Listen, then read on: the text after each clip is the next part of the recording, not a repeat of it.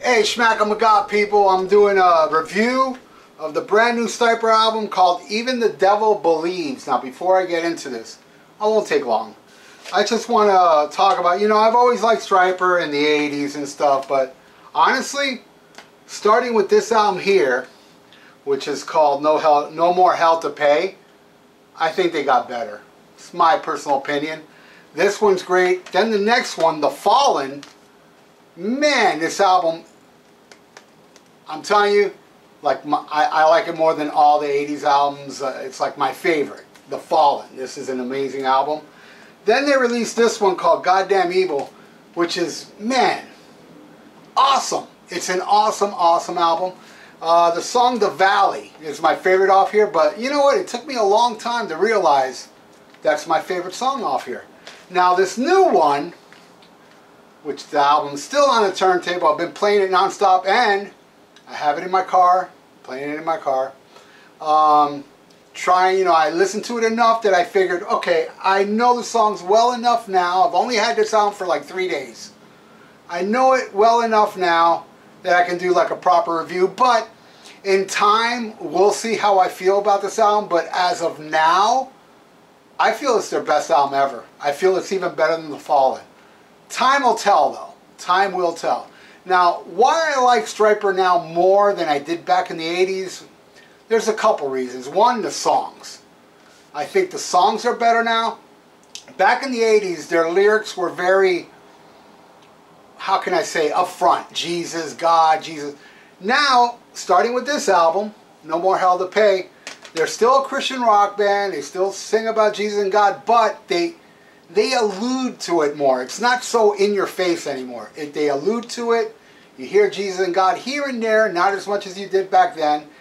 They more to allude to it, and there are songs that aren't about religion either. There's some songs that aren't about it. But this album is phenomenal. I mean, I can't get over how good this is. I mean, I love, the three I just talked about. I think they've been on this serious roll. Also, Michael Sweet's solo, which I didn't pull out. I have that last vinyl he did was really, really good, and the one before it that came with I bought the book. Anyway, I took little notes here. Songs are still pretty fresh with me, so I'm going to talk about the songs. And by the way, this Saturday on this channel, I'm going to air the interview I did with Michael Sweet in Nashville last year with Bushy from the Plug podcast. We both interviewed him. So I'm putting up that this Saturday coming up.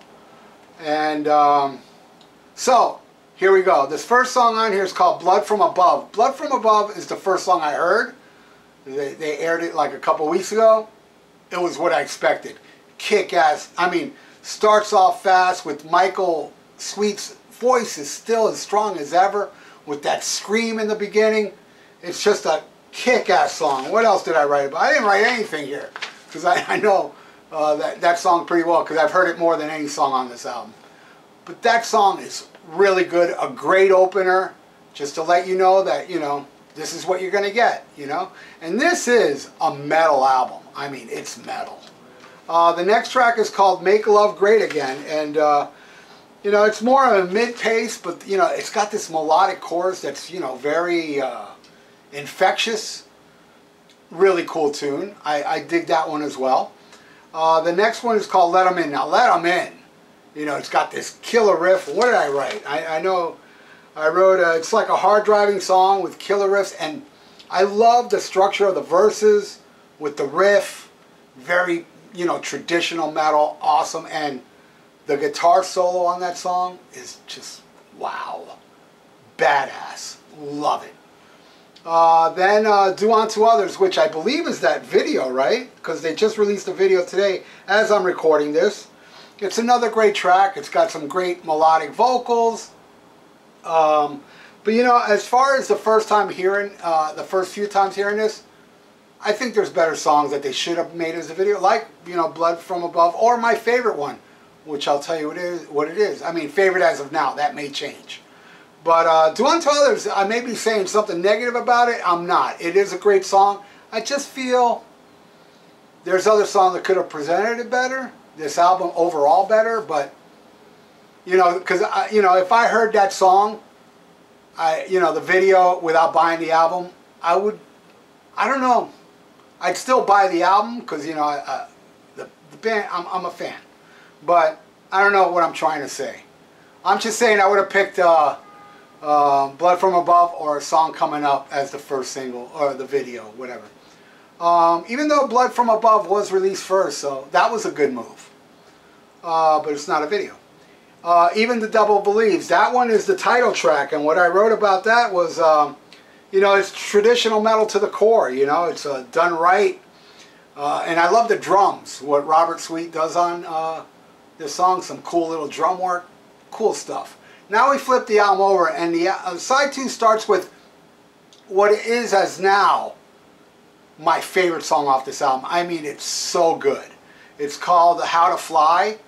It's got this 70s vibe to it, like a good 70s hard rock, melodic but killer, and it just really really grabs me, man. I think that's the best song so far on this album. But I'll tell you this now, I don't think there's a bad song on here. But as of now, I think I heard it a total 4 to 5 times. That's my favorite track so far. Divider. Divider is really cool. What did I write here? I said it's got some great crunchy riffs on it. And I love the verses. The verses, I can't remember the words, but it's something like, take it all. Dun, dun, dun, dun, dun, dun. It's really cool, man. I love the structure of that song. Kicks ass. Maybe my third favorite after Blood From Above and How to Fly. This I Pray, is that the mellow one? Yeah, This I Pray is the mellow track. You know, it's not like, you know, honestly, it's not a piano ballad. I'll be honest, I was never into those, you know, piano things they would do back in the day. I Believe in You and stuff like that. Not a fan of that stuff. That I love, and I can't even call it a power ballad. Again, like How to Fly, it's got a 70s vibe to it. It's really a really cool, catchy, you know, mellow, acoustic-y song, but, you know, not too mellow. It's, you know, it's perfect. I love it. It's a great, slower song on this album. Invitation Only, or whatever, I remember, I like that one around. That was the song, Invitation Only is the song that reminds me the most of 80s Stryper, musically. It's just got that, I mean, right from the beginning of the song, you know it's Stryper, because they have that. They have a sound. Stryper does have this sound. And I really dig that one too. The God of Rock and Roll, that one is, look, I like it, but I would say it's my least favorite on here. But I do like it. I think it's a good song, but everything I've talked about so far, I like more. And then the last track, which is Middle Finger Messiah, which, honestly, I'm a little surprised this album isn't called Middle Finger Messiah, because their last album, Goddamn Evil, To Hell with the Devil, kind of controversial. So I'm kind of surprised Middle Finger Messiah isn't the title track. But, you know, because that would have caused a lot of controversy. Middle Finger Messiah, it's kind of like a bookend album, because the first song is fast and furious, and that's how this one ends. Middle Finger Messiah is fast, kick-ass. You know, what's that last song on The Fallen?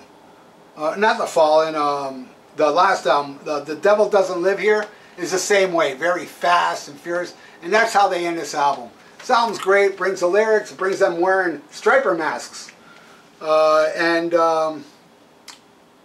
I haven't sitting down and read the lyrics. I've been very busy, but I will read the lyrics. I should have before I did this review. But, you know, I'm going to be busy a lot in the next couple of days. This is the only day I have to do this. So, remember this Saturday, you'll hear the interview, and it's a great interview we do with Michael Sweet. What a nice guy. Super nice guy. And very open with all the questions we threw at him, and it's a great interview. When the interview was over, you know, Michael said, dude, that was a great interview. Because I brought up, you know, certain things that a lot of interviewers wouldn't bring up. So check it out Saturday. Anyway, check it out if you're a Stryper fan. If you're not, and you hate Christian rock, and you hate the thought of, you know, Christian metal, then stay away, okay? I don't care. I don't mind. I'll listen to, you know, Immortal, Merciful Fate, Stryper, I don't care. The music's good, the music's good. That's how I feel about it. And this is awesome. I highly recommend it. I don't know how I'll feel in the future, but as of right now, I'm thinking, I haven't cemented this, but as of now, I'm thinking, man, this is their best album. Even better than The Fallen. Time will tell, though. Anyway, thank you so much for watching, everybody. Hey, I got a PayPal below if you want to donate. Hey, and if you like what you see, please subscribe to my channel. Click that little notification bell. I totally appreciate it. Everybody, have a good one. SHMACKEMAGOB. Hey, check out my podcast, The VIERA Vault, on Spreaker, YouTube, and iTunes. Subscribe. The links are below.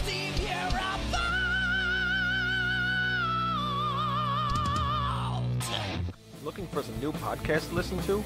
Well, Rat Salad Review Network has plenty of shows to choose from. Like Rat Salad Review, where they discuss the latest rock and metal news, as well as interviews and albums. Album vs. Album, the King Diamond Podcast, with Wayne Noon, Greg Noggle, and sometimes this guy. SHMACKEMAGOB! Ralph Vieira is also on our network with the VIERA Vault. There's also Old Man Metal's Musings, where he discusses heavy metal and beer. Music is Life with Lou Mavs.